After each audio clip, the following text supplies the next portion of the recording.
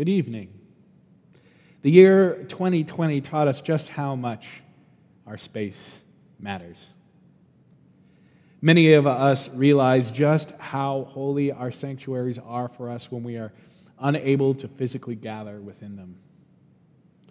However, this season has also reminded us that God does not reside in any one place, for God is everywhere, and God promises to draw near to us wherever we may be. And so, as we begin, I invite you to mark your space so that your soul knows wherever you are, this is holy ground. To mark your sacred space, I suggest lighting a candle. Maybe find a pillow on the floor to sit on or to settle yourself into your favorite chair. And gather some supplies, a candle and a lighter, a pen, a piece of paper, or a journal, or even a printed copy of our Ash Wednesday doodle page. Also, we will be partaking in communion this evening, so be sure to have communion elements ready. They can be whatever you have on hand to eat and drink, just something that will be meaningful to you in this moment. And most importantly, turn your phone notifications off so that you can be truly present to this time and space. Take a few deep breaths in and out.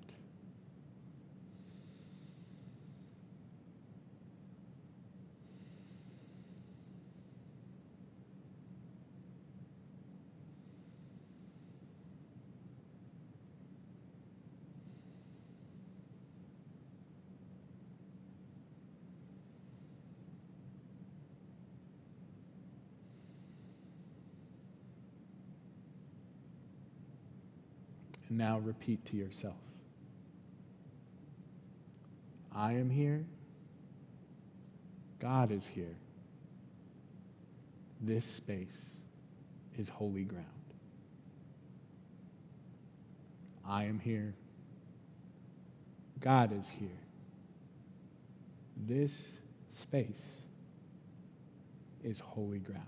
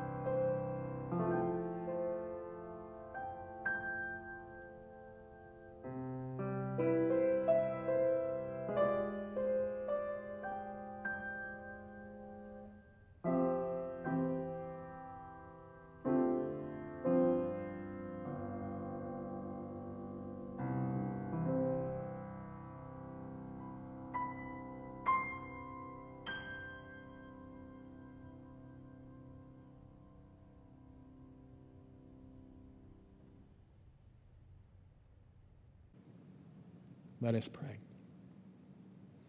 To make this a kinesthetic prayer, I invite you now to write down on your piece of paper or on your journal or on your doodle page any of the phrases from this prayer that particularly move you or stand out to you. So let us pray. Creator God, there is a rumbling in us that won't let go. It stirs in us like the wind stirs leaves, inviting us to move, drawing us forth. When we're quiet, we know that rumble is the Holy Spirit, dancing love awaken us. So we're here, and we're still, and we're quiet.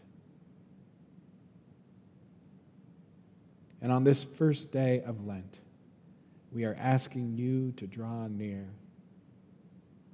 As we hear your scripture read aloud, open the door for us to move.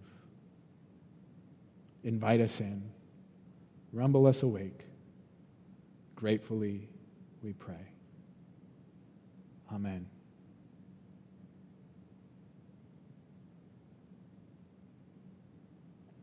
And now a reading from the book of Genesis chapter 3, verse 19b.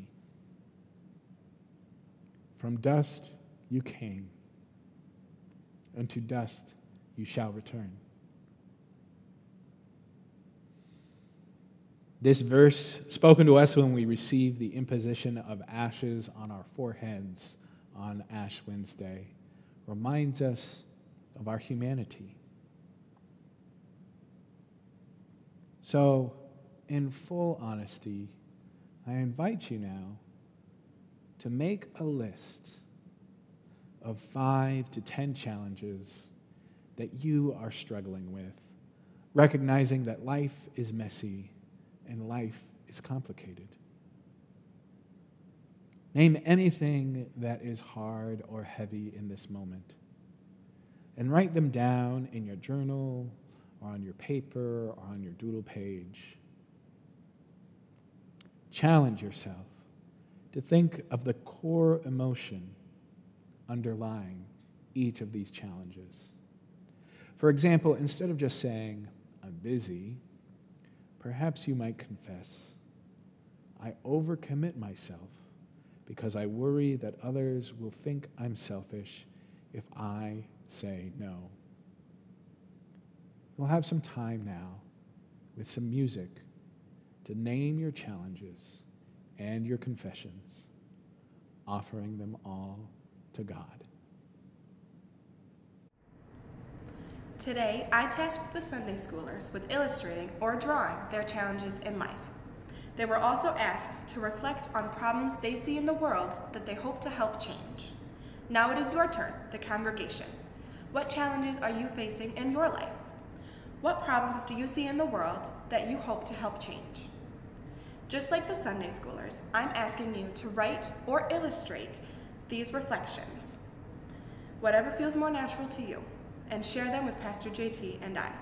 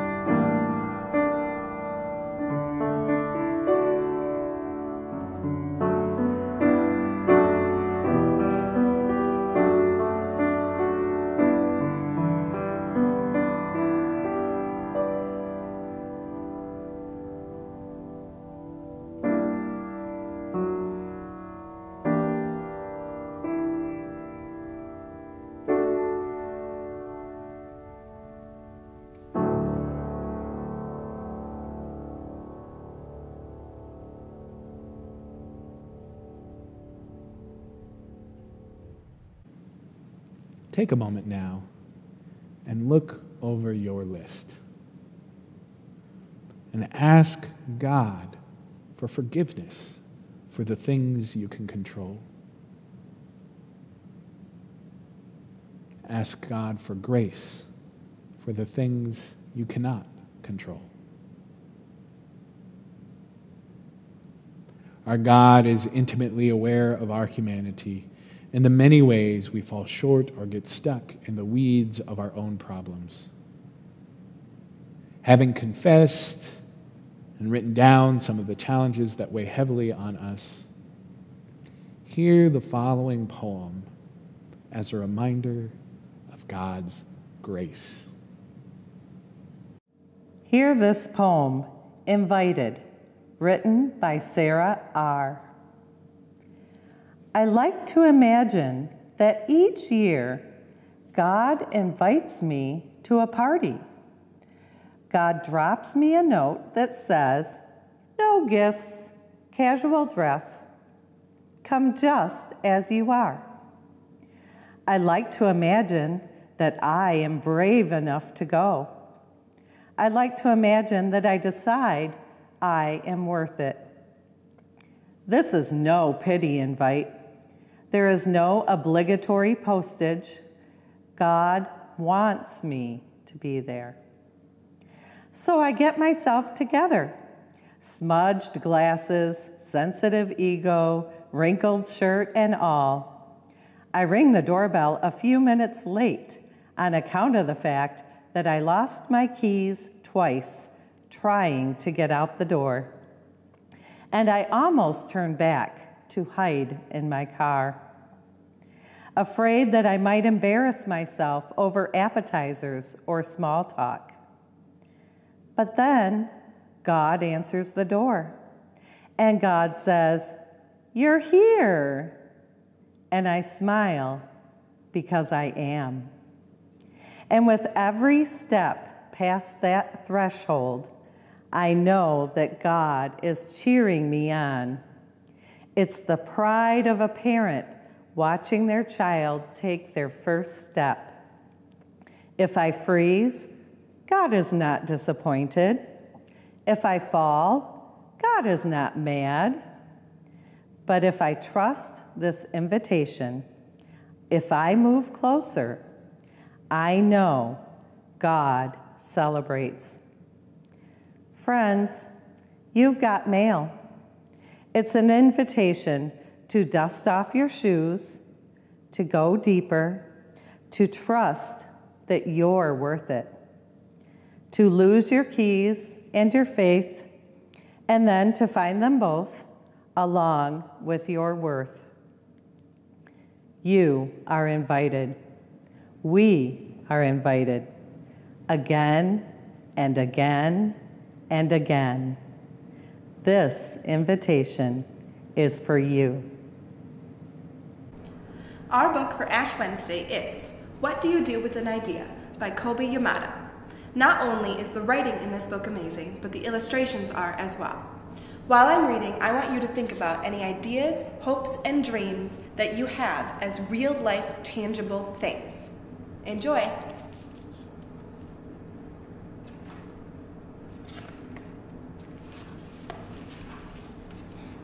One day, I had an idea. Where did it come from? Why is it here? I wondered. What do you do with an idea?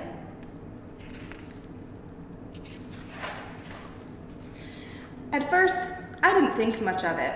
It seemed kind of strange and fragile. I didn't know what to do with it, so I just walked away from it. I acted like it didn't belong to me. But it followed me.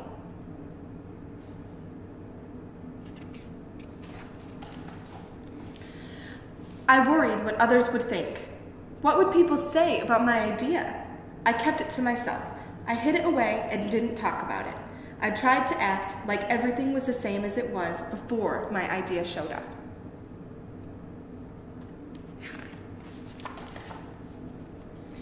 But there was something magical about my idea. I had to admit, I felt better and happier when it was around.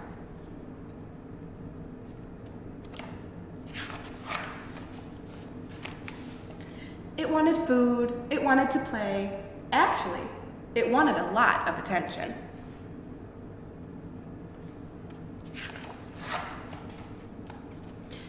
It grew bigger, and we became friends.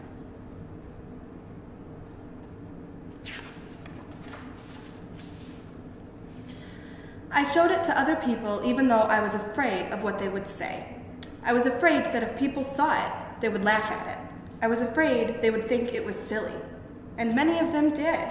They said it was no good. They said it was too weird. They said it was a waste of time and that it would never become anything.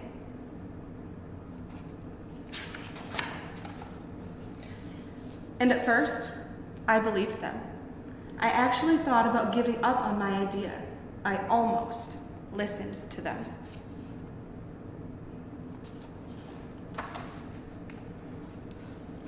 But then I realized, what do they really know? This is my idea, I thought. No one knows it like I do, and it's okay if it's different and weird and maybe a little crazy. I decided to protect it, to care for it. I fed it good food, I worked with it, I played with it, but most of all, I gave it my attention.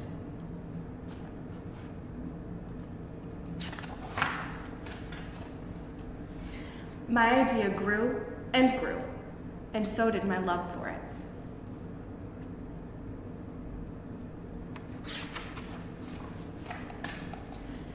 I built a new house, one with an open roof where it could look up at the stars, a place where it could be safe to dream.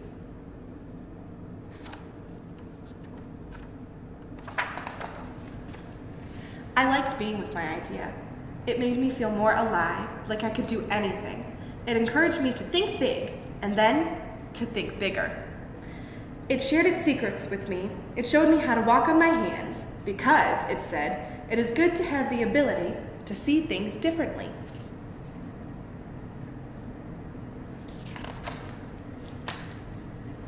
I couldn't imagine my life without it.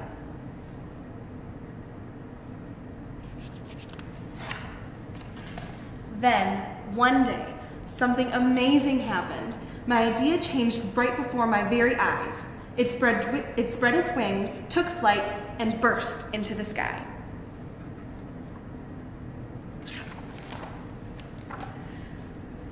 I don't know how to describe it, but it went from being here to being everywhere. It wasn't just a part of me anymore.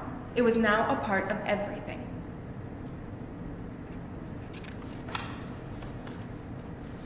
And then I realized what you do with an idea. You change the world.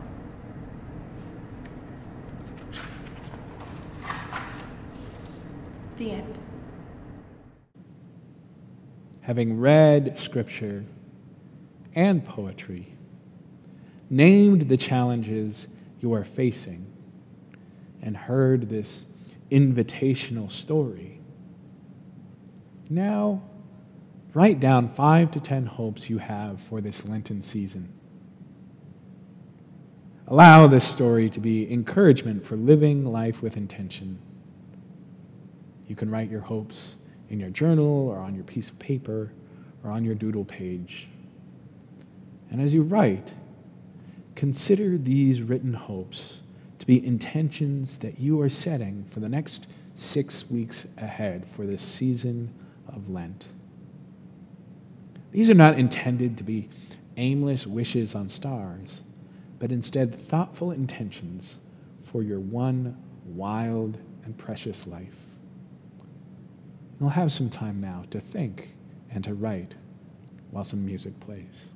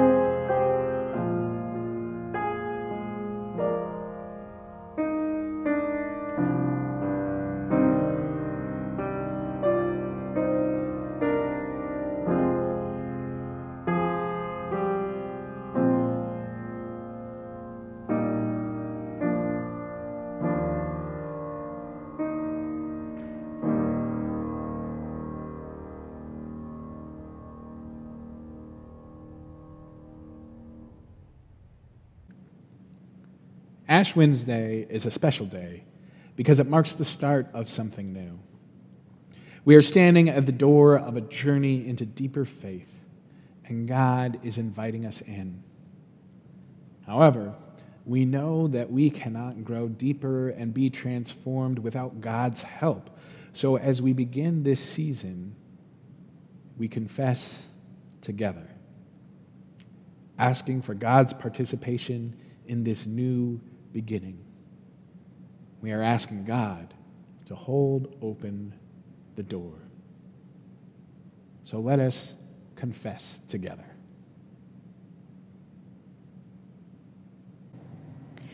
As we pray this prayer of confession, please take a moment between each petition to reflect and lift your own prayer to God.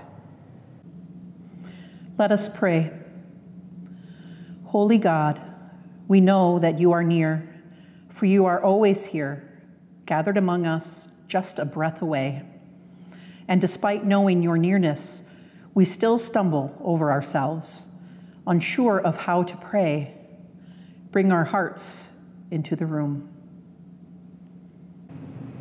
So often we talk to you like a stranger, praying prayers of small talk about the weather and surface level concerns. We keep genuine fear and doubt tucked into corners, out of sight, out of mind. Bring our hearts into the room. And so often, we try to think our way to you as if we could use logic or our minds alone to explain your great unknown. We forget what we knew as children. We forget how to feel our way to you. Bring our hearts into the room. And too regularly, we limit our experience of you to 1 hour a Sunday, missing your constant invitation into the holiness all around us. Forgive us, guide us, bring our hearts into the room. We are here, God. We want to begin again. Bring our hearts into the room. Amen. Friends, whether you are standing at the door of a deeper faith journey, unsure of what comes next, or running your way through that threshold, you are claimed, forgiven, and loved by God. Again and again, we are forgiven. Again and again, we are loved. Again and again, we are invited in. Thanks be to God for a love like that. Amen. Hear now the words of affirmation of our faith. We believe in an inviting God who invites the poor and the sick, the outcast and the lonely, the immigrant and the refugee, the awkward and the abrasive, the young and the innocent. We believe God invites the best and the worst in all of us. We believe God invites us to a life of faith, a crowded table, a messy church, a resilient joy, a deeper truth, a place to belong, a family among strangers, a world that is just, and a love that knows no bounds. We believe this invitation exists for all people. We believe this invitation exists for us. And when we miss the call or ignore the invite, we believe that God invites us again. Thanks be to God for that invitational spirit. Amen.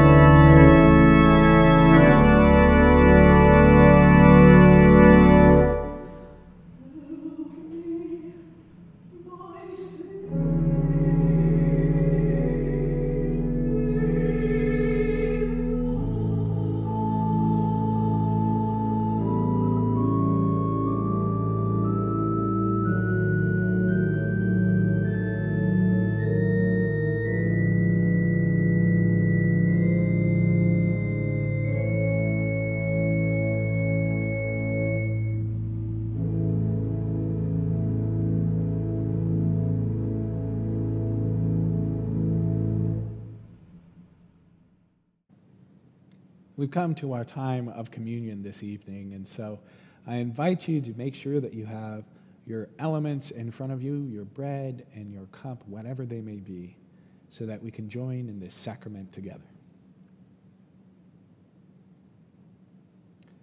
Ordinary bread made by ordinary people is holy when we take and eat and remember. Ordinary grapes taken by ordinary people and made into an ordinary cup are holy when we hold the cup to our lips and drink and remember. This bread, remember, his body was given for us. This cup, remember, his blood was poured out for us. Bread and cup, from ordinary to holy. Remember. Let us pray. Holy God, for creating the world and breathing into us the breath of life, we offer you our thankful praise. For redeeming us through Jesus Christ, forgiving our sins, and offering new life forever, we offer you our thankful praise. For strengthening us by your Holy Spirit, who lives within us, close as breath itself, we offer you our thankful praise. Eternal God, as we gather around this table and every table that is in front of us, set with bread and the fruit of the vine, we remember that on the night that he was betrayed, Jesus took bread, and when he had given thanks, he broke it, and he gave it to the disciples, saying, "Take and eat. This is my body given for you. Do this in remembrance of me."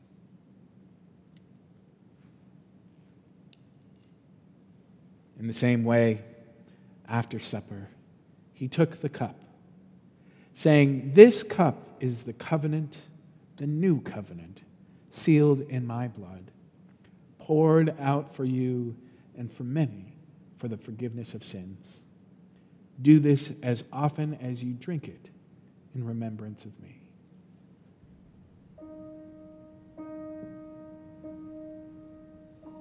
Merciful God, by your word and Holy Spirit, bless these gifts and bless your people, that we may receive Christ's body and blood given for us.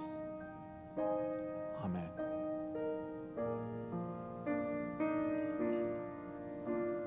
The bread of life for you.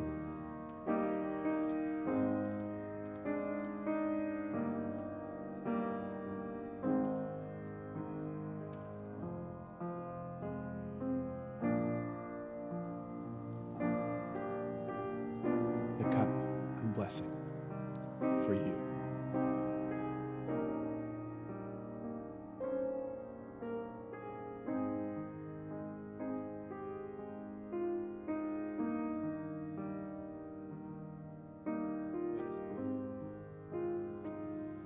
Loving God and Jesus Christ, with gratitude for your holy nourishment about this table, we dedicate our lips to be the hopeful voice of Christ to the despairing, our hands to reach out in Christ's name to heal the broken, our feet to walk with Christ to visit those who are shunned, our bodies to be Christ's living sacrifice to break the power of death.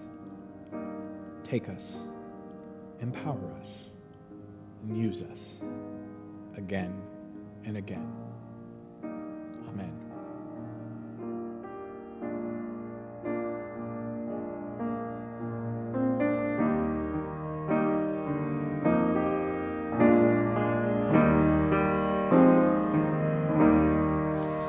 Let us break bread together on our knees.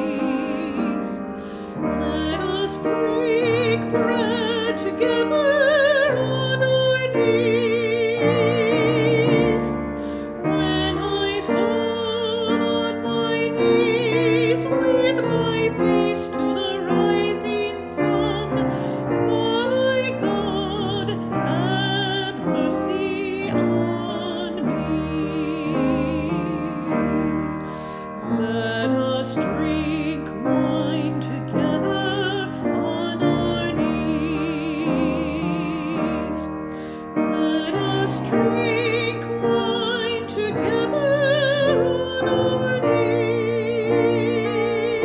When I fall on my knees with my face to the rising sun, my God, have mercy on me.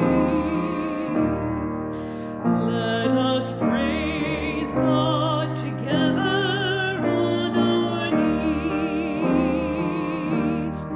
Let us praise God together on our knees. When I fall on my knees with my face to the rising sun, my God, have mercy on me.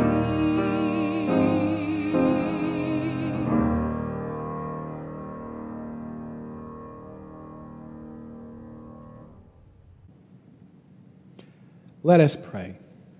And to make this a kinesthetic prayer, I invite you now to write down any phrases or words that particularly move you or stand out to you.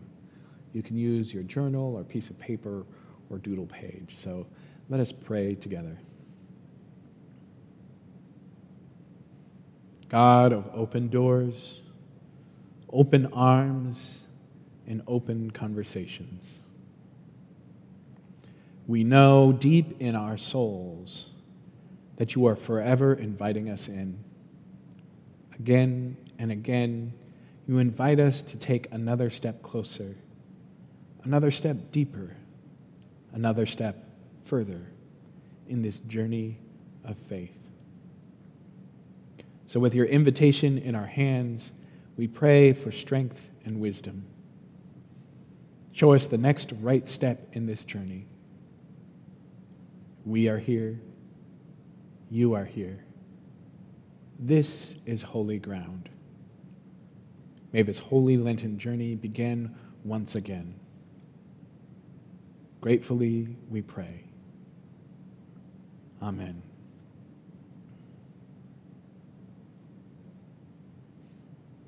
Now, as you leave this space, may your mouth speak of God's goodness. May your arms hold those in need. May your feet walk toward justice. May your heart trust its worth. May your soul dance in God's grace. And may this be your rhythm, again and again and again, until God's promised day. In the name of the lover, the beloved, and love itself, go with courage, go with heart, go in peace.